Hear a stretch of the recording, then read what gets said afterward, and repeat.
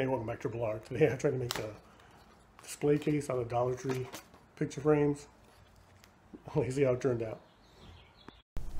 Here we have 4 picture frames from the Dollar Tree. They are very poor quality, as you'll see. So the plan is to have a base and 4 sides. If they come out that way, I probably need an extra picture frame.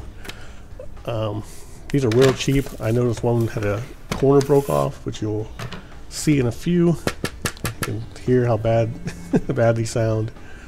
But this is technically, I guess, a $5 project because I'm going to have some super glue included that I also got from the Dollar Tree. So I'm going to take the backs off here, see what we're working with. They're very brittle. Everything's very cheaply made. But, I mean, it was $1, so you get what you pay for. But I really didn't expect it to be this brittle. So we're going to take things apart, see what we can do here.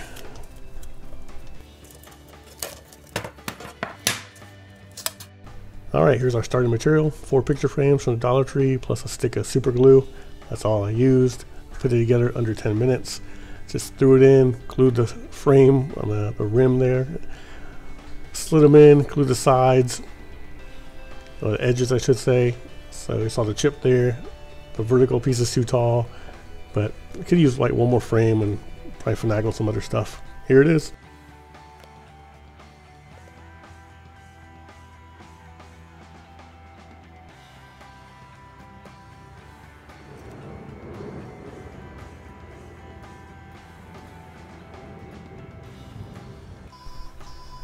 So I figured I'll throw the arcade machine in here. You want to display something like that, you can.